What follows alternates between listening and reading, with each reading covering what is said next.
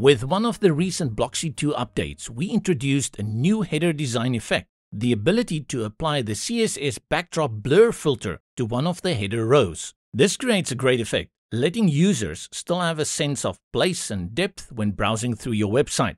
To take advantage of this effect, you need to ensure that you are at least on Blocksy 2.0.62. With that out of the way, let's check it out in action. We begin with the usual suspect, the customizer.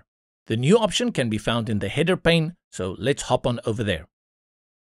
For the effect to look nice on the page, a prerequisite must be met. The header row that you're looking to apply this effect to must have a reduced opacity for its background color. Otherwise, the effect simply won't work with the fully opaque colors, since the elements behind it would be covered by the color.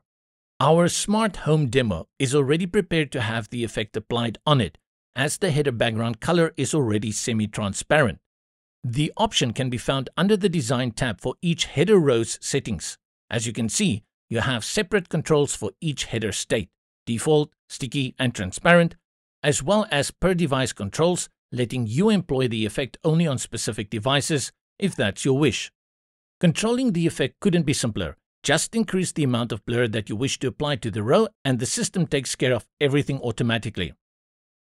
Sure enough, once the effect has been activated, the header background achieves the gorgeous blur effect. Pretty simple, don't you think? There's not really much to talk about here. Everything works in tandem with Blocksy's magic touch. Blocksy blurring the lines, one option at a time. And if you wish to learn more about what Blocksy 2 has to offer, continue over to our website or click on one of our other videos to keep watching.